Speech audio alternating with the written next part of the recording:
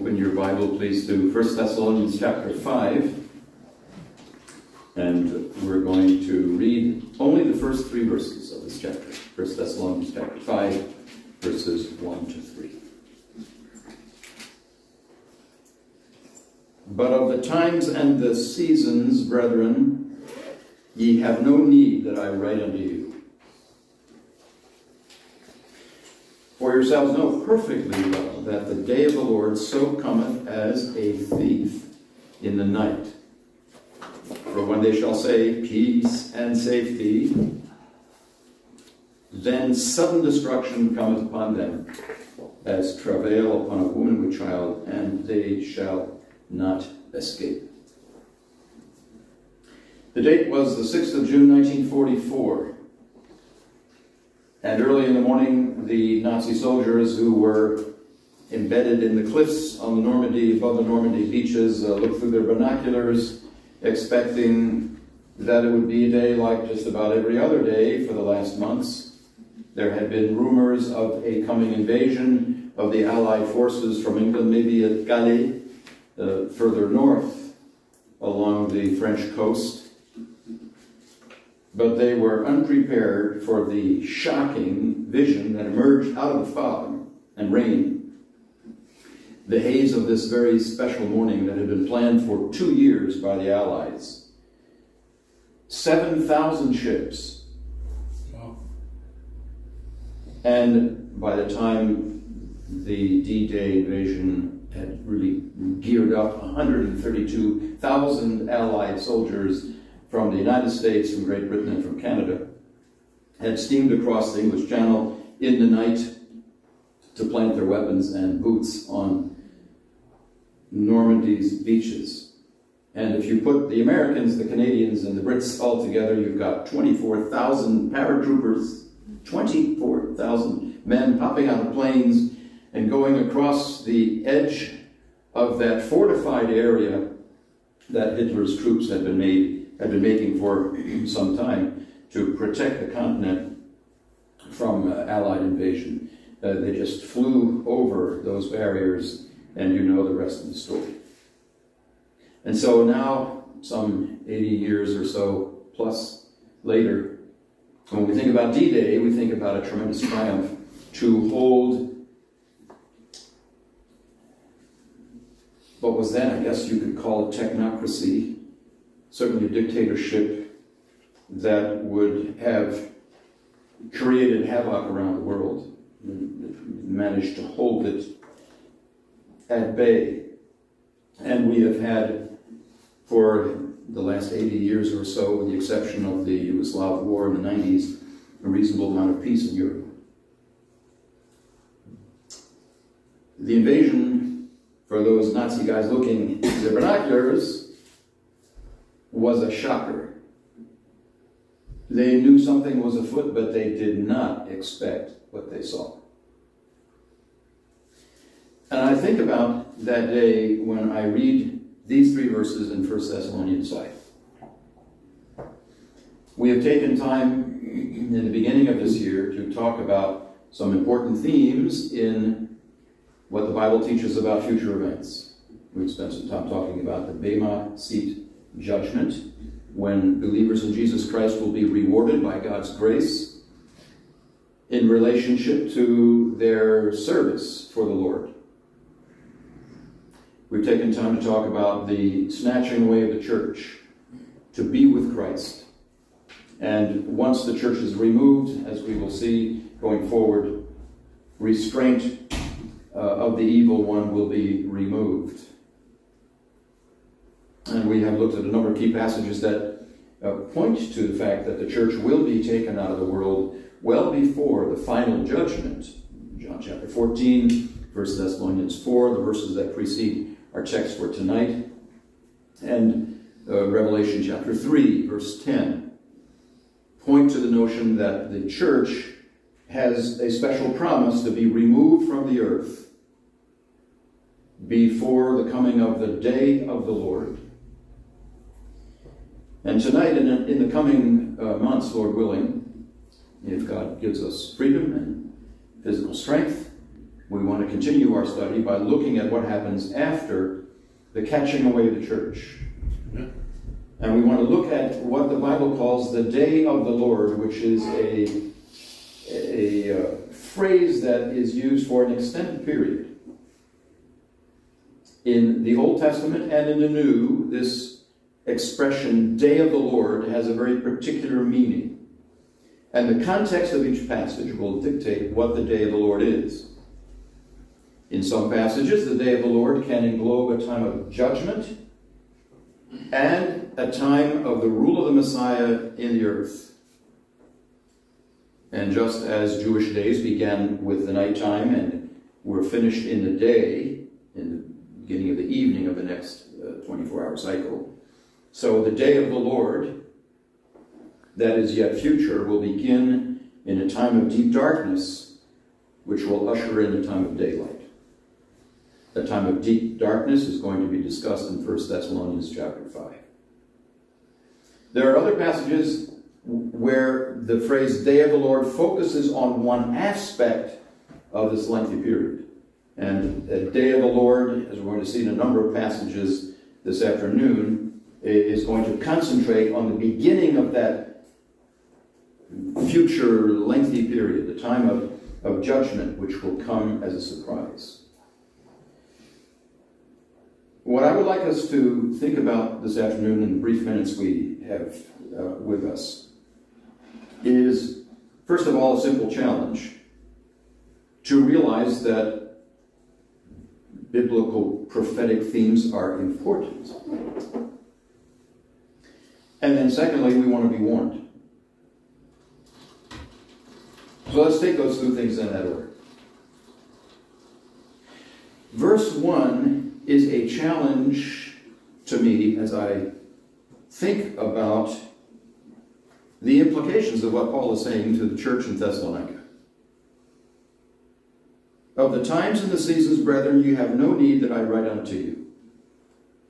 Please note what is not said. Paul does not say, now as to the times and the seasons, these questions are of no importance at all. In fact, what is going to come down the road in the future is known only to God. We don't know what's going to happen, so just don't worry about it. Be happy.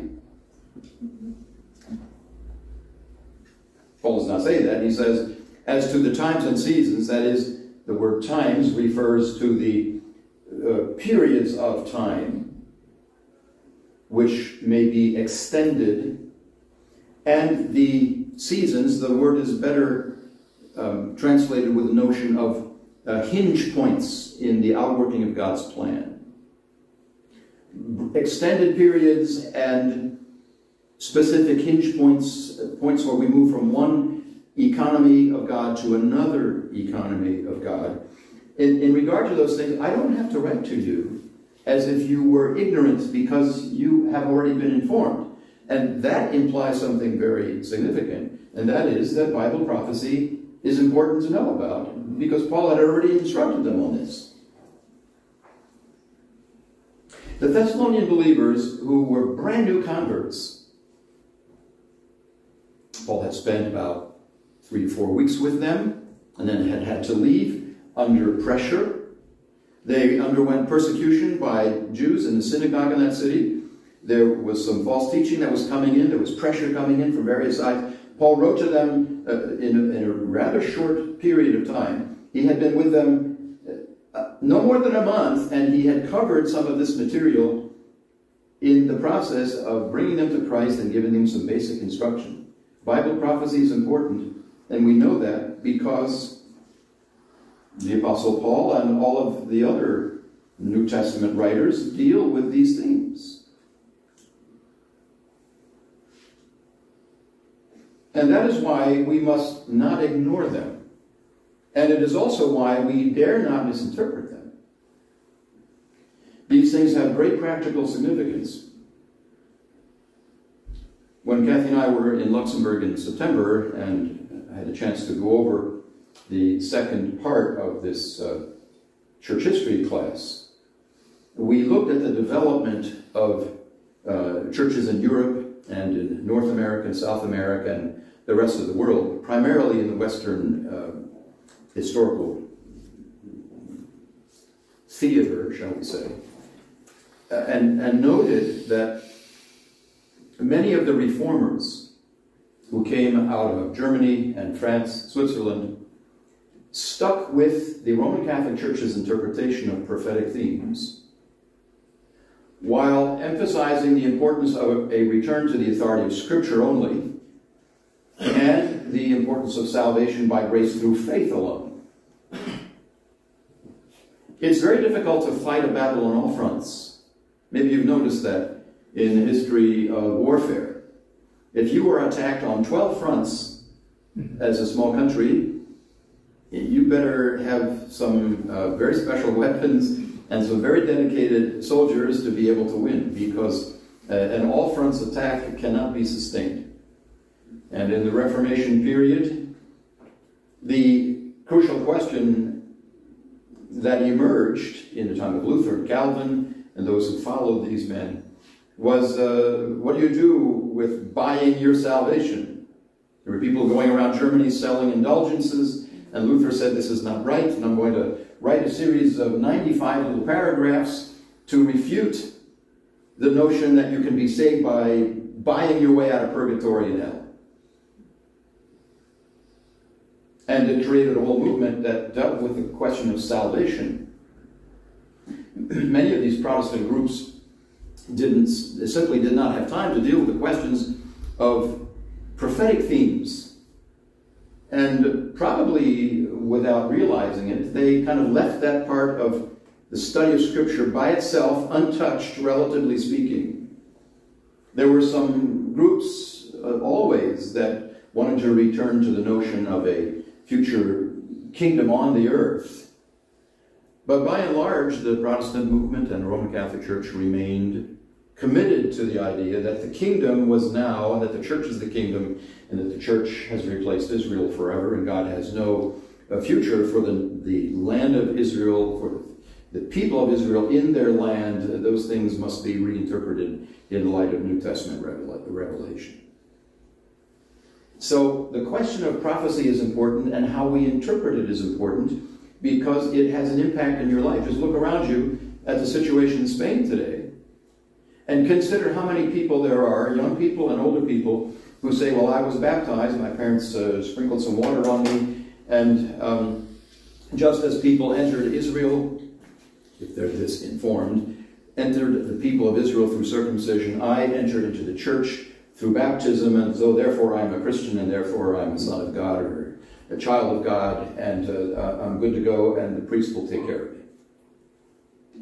Church, Israel, essentially the same thing, different administration, and you get into the visible church without becoming a believer, just as you get into the land of the people of Israel without necessarily becoming a believer.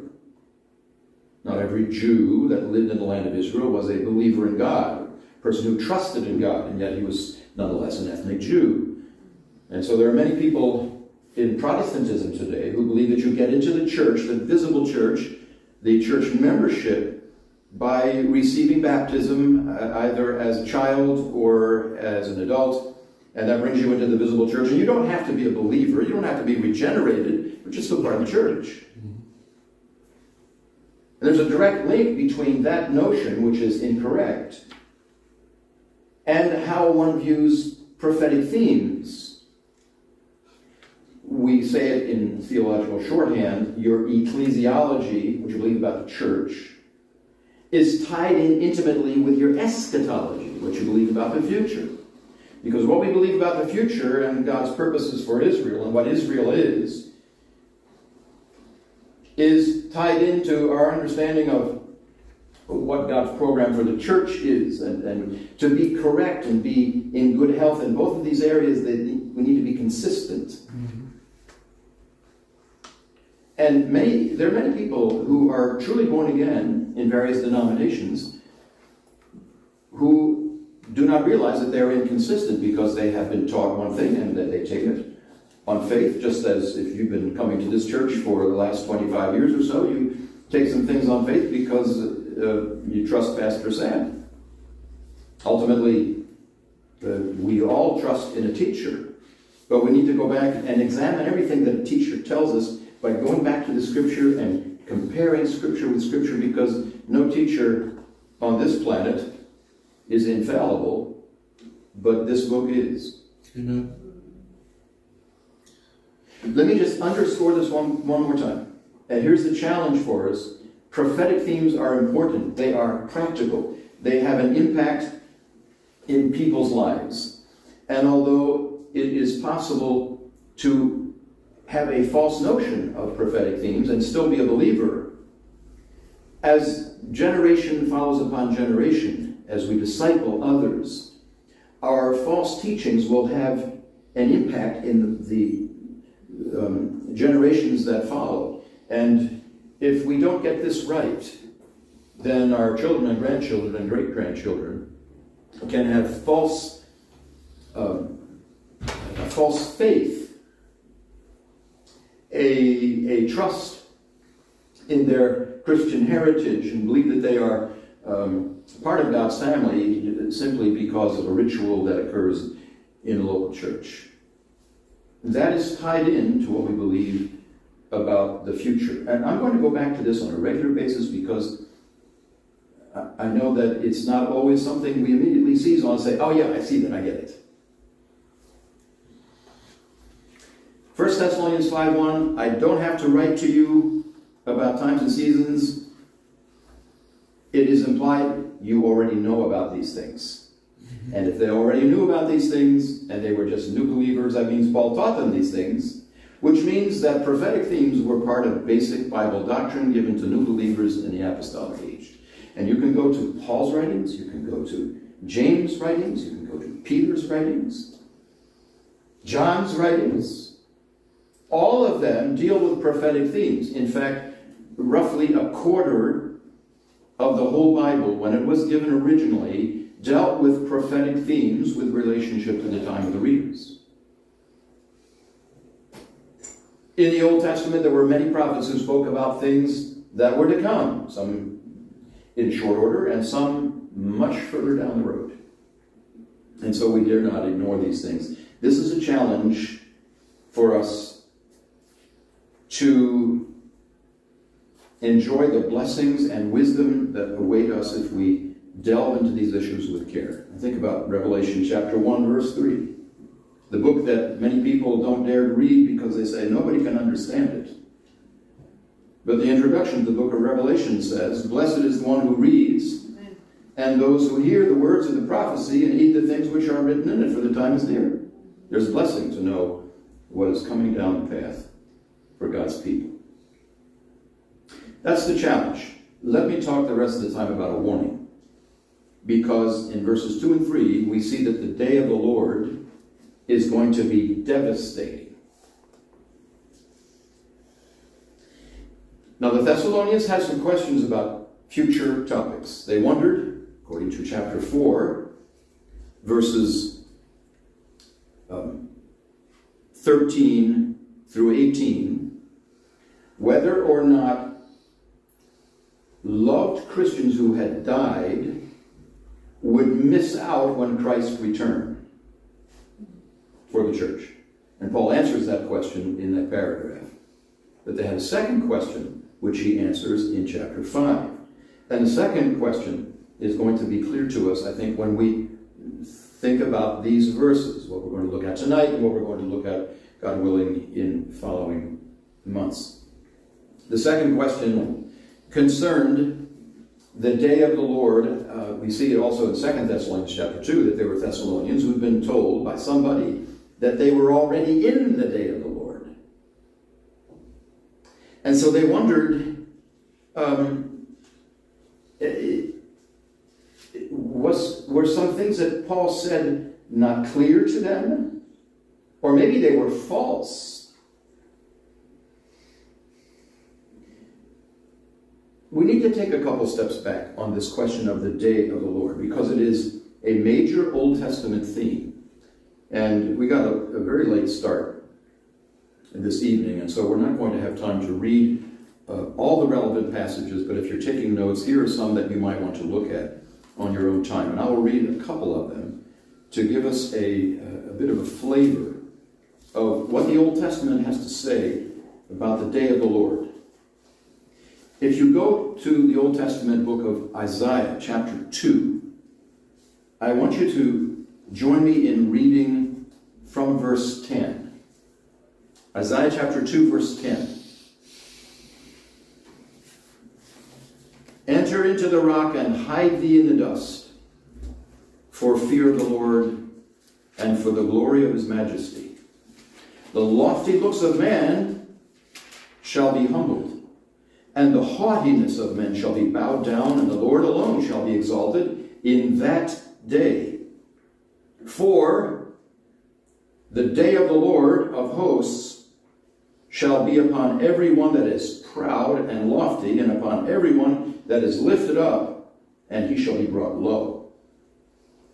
And upon all the cedars of Lebanon that are high and lifted up, and upon all the oaks of Bashan, and upon all the high mountains, and upon all the hills that are lifted up, and upon every high tower, and upon every fenced wall, and upon all the ships of Tarshish, and upon all pleasant pictures. And the loftiness of men shall be bowed down, and the haughtiness of men shall be made low, and the Lord alone shall be exalted in that day. The idols he shall utterly abolish, and they shall go into the holes of the rocks and into the caves of the earth for the fear of the Lord and for the glory of his majesty, when he ariseth to shake terribly the earth. In that day a man shall cast his idols of silver and his idols of gold, which they made each one for himself to worship, to the moles and to the bats.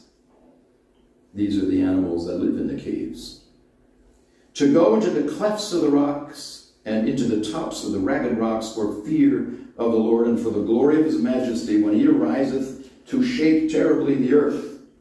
Cease ye from man, whose breath is in his nostrils, for wherein is he to be accounted of? Now that shocking tone is borne out in many other Old Testament passages where the day of the Lord is presented as a time when the earth is shaken and when proud men are leveled. And it's very interesting that this passage in Isaiah chapter 2 talks about people going into the caves. We see the same thing mentioned in the book of Revelation, which speaks about the time of judgment that will precede the visible appearing of Christ to set up his kingdom. And men will go into the caves and will ask for the mountains to fall upon them so that they can die. The caves, maybe some of the caves of Spain, I don't know, there are plenty of caves in the world, will be a place of refuge to get away from God's judgment. But, of course, that's not going to work. You go a little bit further. Let me just give you a few passages. We don't have the time to read them. Isaiah chapter 13, verses 1 to 16, is an oracle of judgment against Babylon. And God refers to that as the day of the Lord. It's an experience, he says in verse 8, that is like labor pains. Verse 10 says that the whole universe will be affected. And verse 12 says that people will be decimated. That passage could not have been fulfilled by the destruction of Babylon by the Medo-Persian Empire. This passage has universal proportions. And it is very interesting to see that the day of the Lord is like the labor pains that come upon a woman. We'll see that as well in a few moments in Jeremiah. Look at Joel chapter 2 and Joel chapter 3. You find another reference to the day of the Lord, which is characterized as a day of darkness, when God has a mighty invading army. And it's an intriguing book, because Joel chapter 1 talks about locusts who come into the land of Israel and just eat everything. And chapter 2 talks about another invading army which acts like locusts, but seems to be an actual invading army that is going to come into Israel. And it's a very familiar passage at the end of chapter 2, where you see that the The sun will be turned to darkness, and the moon as well. There will be blood, fire, and brimstone upon the earth before the gathering of all the nations in the valley of Jehoshaphat. And the passage says that these will be judged for their attitude toward the people of Israel and with regard to the dividing up of the land of Israel. Amos 5:18. Similar idea. The day of the Lord will be a time of darkness and not light. Obadiah, verse 15. There's only one chapter. Obadiah, verse 15. The day of the Lord draws near, the time of judgment upon all the nations. This is a universal judgment. And then if you look at Zephaniah, the first chapter, Zephaniah is a kind of mini description of the day of the Lord in just 3 chapters. God reveals that the whole world will be affected by the day of the Lord. You check those passages out at some time this week. This is not an exhaustive list of passages that talk about the day of the Lord, but it's a good example. And you will find that if we were to summarize what these passages say about the day of the Lord, we would observe that the sun and the moon will be darkened, God's wrath will be poured out upon the world, there will be, at the end of it, salvation for Israel and restoration to her land, after a time when the nations will wage war against the people of Israel, and wicked nations will be wiped out. At the climax of the judgment phase of the day of the Lord, there will be judgment on the great and terrible day of the Lord in the valley of decision, which is the valley of Jehoshaphat, this very particular geographic location. It'll be a time of anguish and torment, of turmoil, of confusion, death, and massive destruction. Many of you saw video clips of what happened in Valencia this week. And we kind of shudder to think about several thousand people in one day just being wiped out by mud that gets launched from the surrounding mountains in that area around that city, just 6 hours north of us. Somebody was yesterday telling me about some elderly people sitting in an old folks' home and were discovered in their wheelchairs, sitting waist deep in mud, unable to get out. And they think, this is horrific. My friends, if what the Old Testament sees about the coming day of the Lord is true, Valencia is a circus. Yeah. Because there is a way out for many of these people. The day of the Lord is an Old Testament theme, and when we read about it here in verse 2, you yourselves know perfectly that the day of the Lord so cometh as a thief in the night. I've already told you this. Think about what I have told you previously. You know it perfectly well, that the day of the Lord is going to come suddenly, like a thief in the night. Unexpectedly.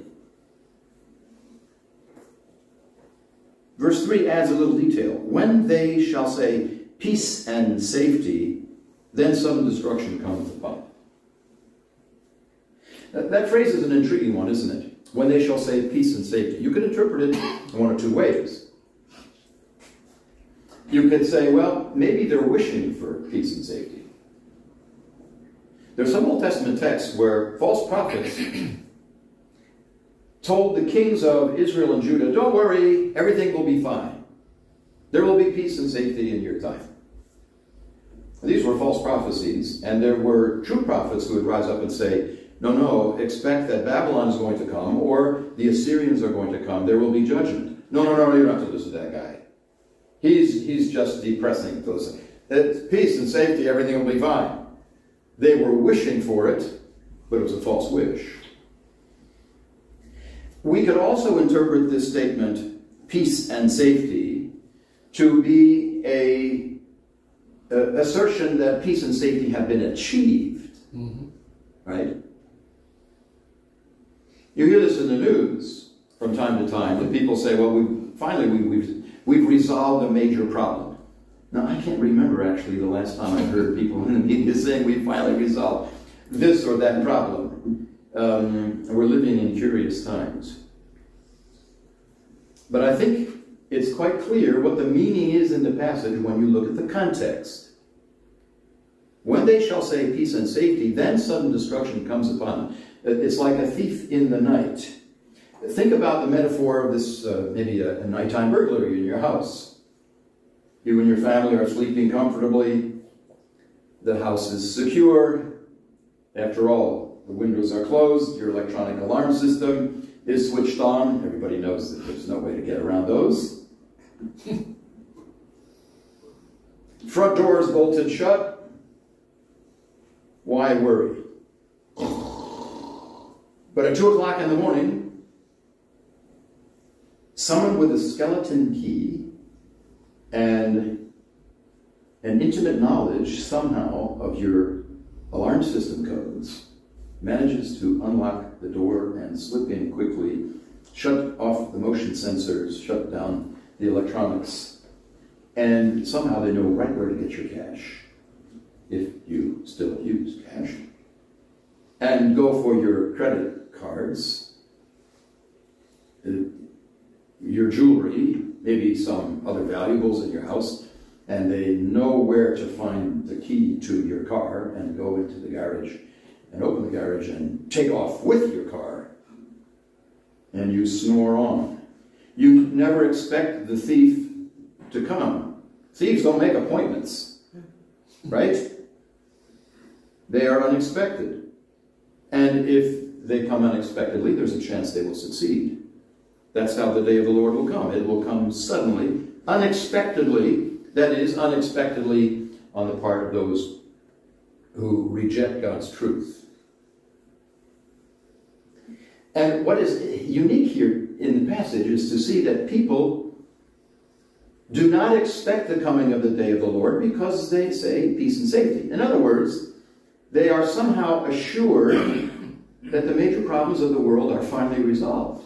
They will sense peace and safety, otherwise the thief would not be able to come and take their valuables. Peace and safety will be expressions of relief and false confidence, not urgent cries of alarm. They will feel that all is well. Why would that be? The day of the Lord, when we read the whole scope of revelation on this topic, the day of the Lord is launched with the setting up of a treaty between a coming prince and the people of Israel related to their land. And that treaty will last 7 years, according to Daniel 9:27. In the middle of that period, the treaty will be broken, violated. But at the beginning, a covenant will be made with many in Israel, Daniel says. And when we read in the book of Revelation, we find that the opening seals of judgment opened by the Lamb of God allow for the coming of a person who will take peace from the earth, which implies that there will be a certain peace, apparently in the beginning of this period of the day of the Lord, that right at the beginning it will look like we finally got our act together. A world leader will emerge who promises peace and safety and will seem to pull it off.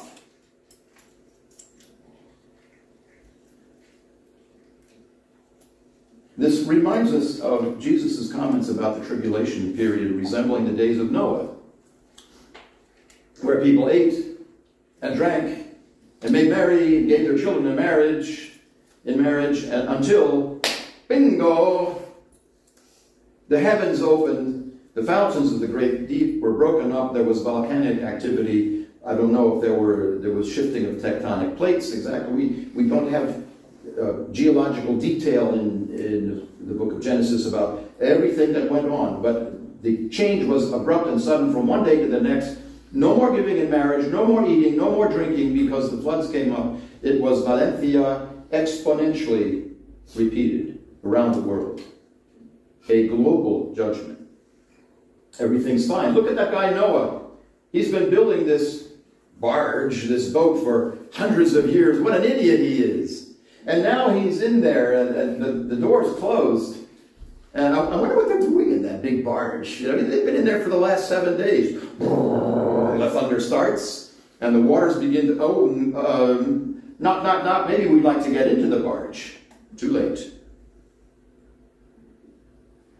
Unexpectedly, the day of the Lord comes upon those who do not believe God's warnings. And so I believe that this paragraph talks about peace and safety that is temporary and precedes the whole period of the day of the Lord at the very beginning. I don't know how long it will last. And then suddenly and unexpectedly, we're going to have a removal of the very security that people will have vaunted. Now, as we're going to see later in this passage, believers will not be caught surprised by the day of the Lord because they don't belong in the nighttime. The day of the Lord is the people who are of the night. And we will see this in the next paragraph as we study a little further. Those who are of the night live like nighttime people. And those who live among them but who are of the day are to live like daytime people. And Paul asserts that those who are of the day will not be caught by surprise by the day of the Lord because they belong to another realm. They are of the light, and according to chapter 4, they're going to be caught away to be with the Lord before the day of the Lord occurs and starts. When you think about the descriptions that we find in the Old and New Testament of the day of the Lord, you realize when you look around us that this could certainly occur in our generation. Yeah. Could have occurred earlier if God had so wished. But it is not at all unrealistic, and certainly less unrealistic than ever before, to take the prophetic passages at face value as things that are really going to happen in history.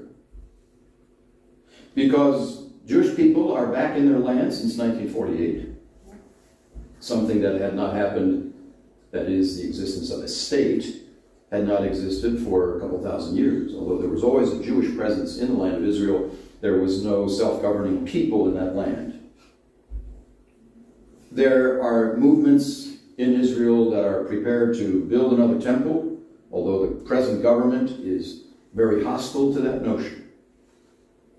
The attention of the world is focused on the Middle East, probably as never before, or not since 1968, 67, and the 1970s when you had the Six-Day War and the Yom Kippur War.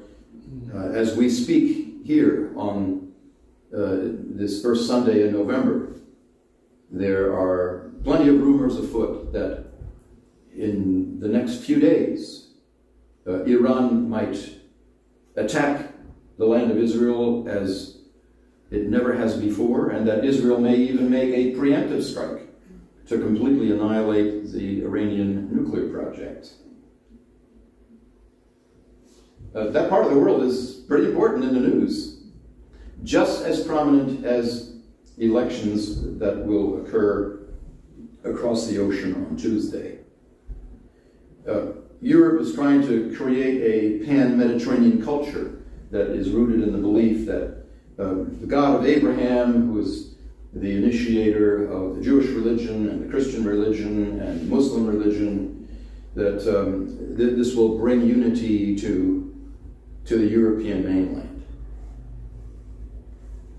See the rise of anti-Semitism, which is a major hallmark of the day of the Lord. People will persecute the Jews as never before.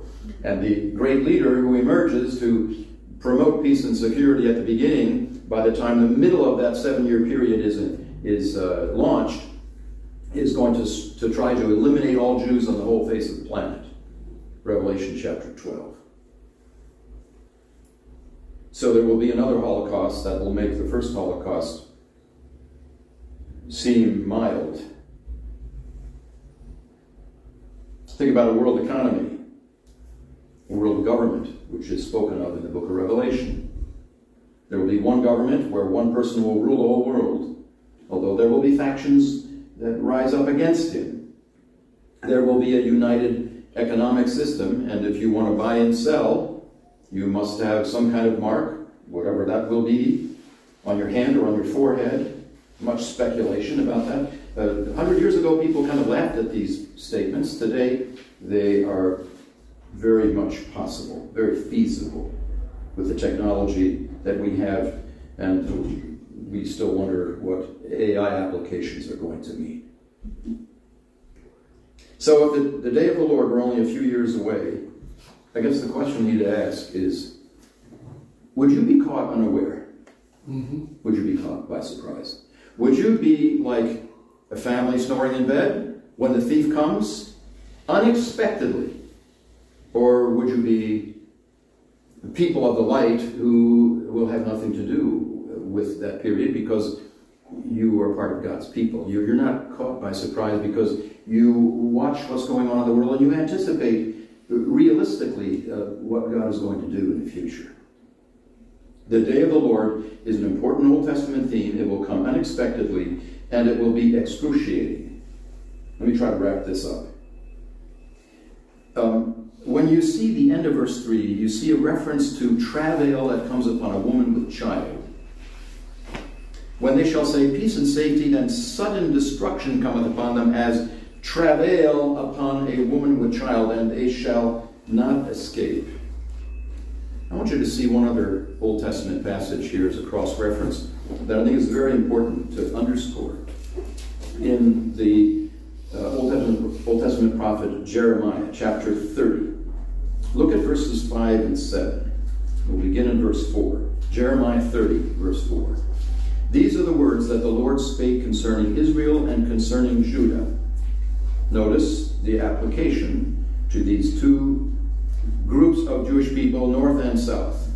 For thus saith the Lord, we have heard a voice of trembling, of fear, and not of peace. Ask ye now and see whether a man doth travail with child. This is a good postmodern question for 2024. Should you be called a childbearing person? As if men could bear children. Has anybody ever met a man who can give birth to a child? Well, obviously not. Follow-up question, verse 6. Wherefore do I see every man with his hands on his loins as a woman in travail? She's ready to give birth. And all faces are turned to paleness. Look at all these men who look like they're going to bear a child any day. Well, no, any moment. Important metaphor that is repeated in Isaiah, Jeremiah, and we see it mentioned here in 1 Thessalonians 5 as well. Verse 7, alas, for that day is great, so that none is like it. It is even the time of Jacob's trouble. So the day of the Lord, where grown men hold their loins in pain and anguish and abject fear, is a time that applies particularly to Jacob's travail. It is the people of Israel who are suffering those pains of bringing a child into existence. And that child, that baby that is born of Jacob, is the believing remnant that is going to enter into the kingdom of Messiah. He shall be saved out of it. There will be salvation for Jewish people out of that day. Verse 8, for it shall come to pass in that day, saith the Lord of hosts, that I will break his yoke from off thy neck, and will burst thy bonds, and strangers shall no more serve themselves of him, but they shall serve the Lord their God, and David their king, whom I will raise up unto them. This is a time of the victory and salvation for the Jewish people. But it is launched with a time of travail. It is the pain of giving birth. Now, roughly half of you have gone through this experience. I've gone through it vicariously. I have observed the pain of childbirth more than once. And my observation is, I'm glad that God made me a man. Because birth pains are excruciating. Jesus uses exactly the same terminology in Matthew chapter 24, when he talks about the things that are yet future for the Jewish people and the nations. Look at verse 21. Now, we don't have time to read the whole context, which deals with the setting up, verse 15, of the abomination of desolation spoken of by Daniel the prophet. And Jesus says, if you see that desolation, that statue in the temple that is set up, then don't go back and get your shirt and tie. Get out of Jerusalem, Jewish people. Don't go back to your field to get your clothes, because this is going to be a terrible time, especially if you're pregnant. Verse 21, then shall be great tribulation such as was not since the beginning of the world to this time, no, nor ever shall be. And except those days should be shortened, there should no flesh be saved. In other words, if this time of judgment were extended indefinitely, there wouldn't be a living person alive on the face of the planet. But for the elect's sake, those days shall be shortened. There's a limit to them. Then if any man shall say unto you, lo, here is Christ, or there, believe it not. For there shall arise false Christs and false prophets, and shall show great signs and wonders, insomuch that if it were possible, they shall deceive even the very elect. Now this period is related to the beginning of birth pangs. Because when you read the beginning of the chapter, you see that he refers to false Christs. Verse 5, many shall come in my name, saying, I am Christ, I'm the Messiah. Shall deceive many. You shall hear of wars, rumors of wars. See that ye be not troubled, for all these things must come to pass. The end is not yet. For nation shall rise against nation, and kingdom against kingdom. There shall be famines and pestilences, and earthquakes in divers places. All these are the beginning of birth pangs, of sorrows. It's the same term that's talking about the travail of a woman. He's using the same terminology that you find in Jeremiah chapter 30. Jewish readers familiar with the Old Testament would have recognized that term and would have realized that Jesus is talking about the birth pangs of the Messiah, which will usher in the coming of the Messiah. These are the beginning of the birth pangs. Now, if you're old enough to know some basic biology, you realize that for most women, birth pangs start suddenly, not totally unexpectedly, but suddenly, and then grow in intensity until the baby comes. For some women, this happens in a very short period. For others, it can be a matter of several days, and it's great suffering.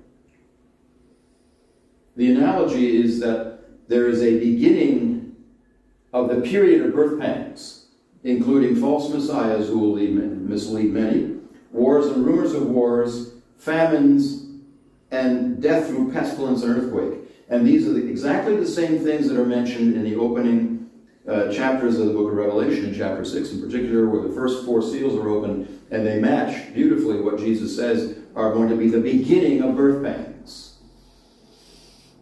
And those birth pangs will continue until the baby comes, which is the arrival of regenerate Israel when the Messiah returns to set up his kingdom.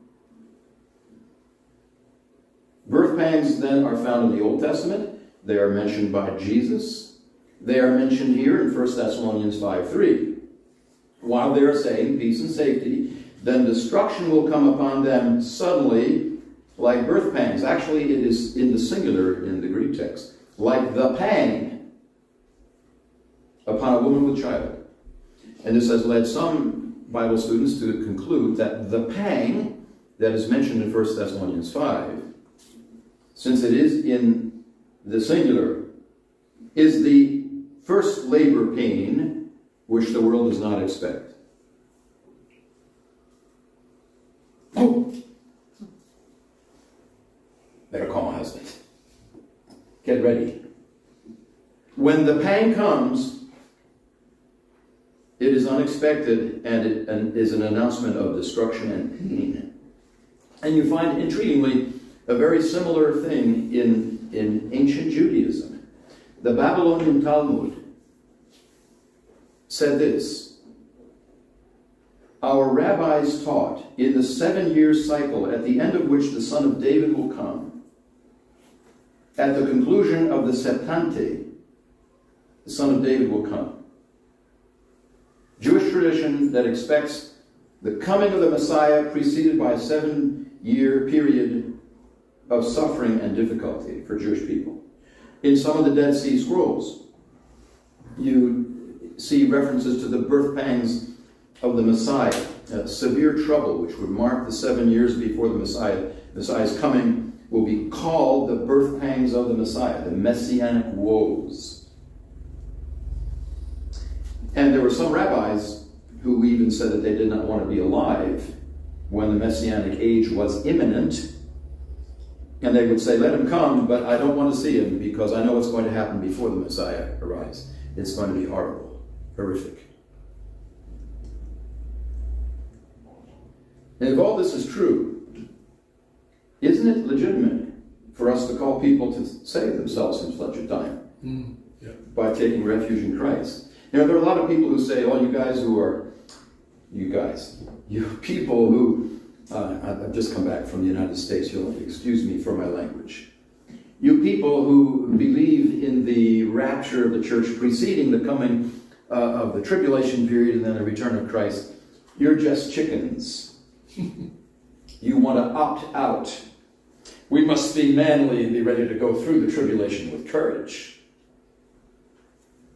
You know, the appeal of Scripture in Old and New Testament is God's judgment is going to come. There's going to be an ultimate judgment when we stand before the throne of God, and if we are not believers, we will be judged by the works that are recorded in heaven. But the appeal of salvation is you need to escape that. Don't play around with God's judgment. And there are also passages that talk about the judgment of the nations and the judgment of Jewish people in this earth before the kingdom that will last 1,000 years and which will never be overcome and which will usher us into the eternal state. During that time of judgment, earthly judgment of the nations, once you get into that period, don't assume you're going to be able to escape it. Get out!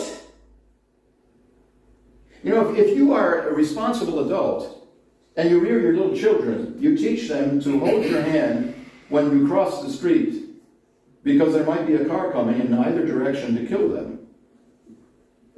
Keep your eyes open. Look both ways. Escape disaster. You say, well, you know, one must allow one's children to express their own will. So I'm not going to hold on to my kids if they want to cross the street. Let them cross the street. They're autonomous units. You know, why should you repress your child and say, hold on to my hand? People with that mentality ought to be arrested. Right? Amen. And so if the Bible warns us of a time that is coming where God's judgment and wrath is going to fall upon the world, the nations of the world, and upon Jewish people who disdain the gospel, to ferret out those who hate God and raise their fists against God, and take them into eternity, and allow those who are believers to survive. If God is going to do that in time and space in history for his own purposes, and if now we still have time to get out of that time, then it is only suitable that we warn people about what's coming. And that is the usefulness of prophetic passages. Yeah. Wake up, folks. The thief is coming. Don't snore. Be awake. Because, as it says in 1 Thessalonians 5, what a sobering end to verse 3. Did you notice that? It says in the end of verse 3, they shall not escape. There are many people who, when they hear the Bible's warnings about things to come, say, this is what they say about the gospel call many times as well. Well, you know, I'm still young and in my right mind, so when I retire, and I have time to play golf and read books, and maybe turn some pages in the Bible, I'll give some serious thought to spiritual things. But right now, I want to make money, or I want to study, I want to get married, I want to have kids, I want to have grandchildren, I want to be somebody in this world. Well, there's plenty of time to talk about this later on. That kind of putting off until tomorrow is immensely dangerous. Because the notion that one day we can escape, that we will have the luxury of getting out of trouble, is presumptuous. There's no guarantee you'll get home tonight. That's right. And when this passage says that they, that is those who proclaim with assurance that there will be peace and safety and then are subject to some destruction, they will not escape. That certainly suggests, doesn't it, that a hardening, a spiritual hardening of the heart could come in. Those who are self-assured in that time will not be able to change their minds. And consider that possibility, that those who will have heard the gospel message before the day of the Lord starts and have repressed and said, no, that's for later, I'm not interested, I don't need that. Once the day of the Lord begins and everything falls apart, they, instead of saying, oh, I'm going to change my mind, maybe a spiritual hardening will come upon them that they cannot reverse. Just like Pharaoh hardened his heart, and hardened his heart, and hardened his heart, and then there came a time when God hardened his heart. And there was no escape for Pharaoh. It was too late. And maybe our neighbors are like that. Some of them have never heard the gospel. They need to hear it from us. I hope that you're engaging people who live on your flat, in your apartment block, and people who live next to you, that you're looking for opportunities to talk about serious things. You know, one of the things I've noticed is that with the chaos going on all around us, there are far more opportunities to talk to people about really important things in their world. It's fantastic. Amen. Yesterday afternoon, we just gotten back, and our neighbors across the way said hello, and nice to have you back. And how was your trip to America? What's the situation in America? Well, I talk about an open door.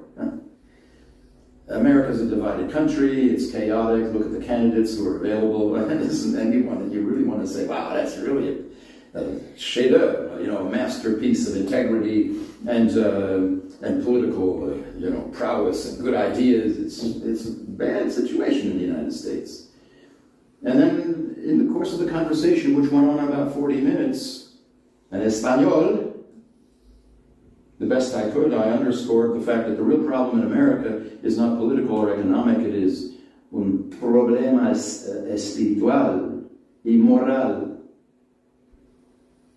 That's right. And that little sentence, I know we will talk about another time, because we've already talked about that with those people.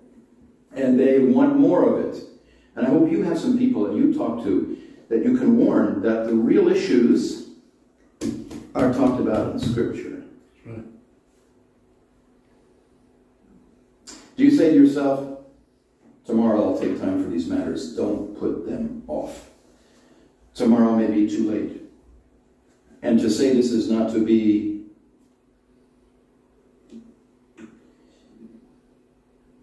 spectacular, sensational, it's just realistic.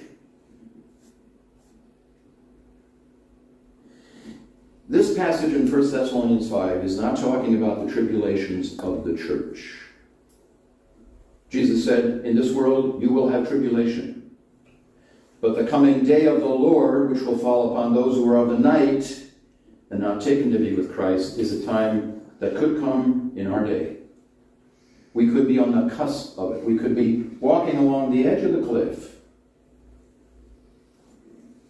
And so we need to be, if we are members of Christ's family, of his church, we need to be voices that put the light into people's minds. Amen. And into conversation day by day. I hope you're looking for opportunities to do that. And we need to be praying for one another, that God will give us the boldness and the wisdom to be like this. Because if we are of the light, we have a message of hope. And we know it's coming down the road. Let's be people who are challenged by the importance of biblical prophecy. This is practical. And let us be warned, because these things are sure to come. Amen. And maybe sooner than we think. Father, we thank you for this passage which gives us instruction. Help us to take these things to heart. And this week, would you open up doors of conversation for us with those whom we know and perhaps with those whom we do not yet know, so that your word would be spread here in the south of Spain and in other places.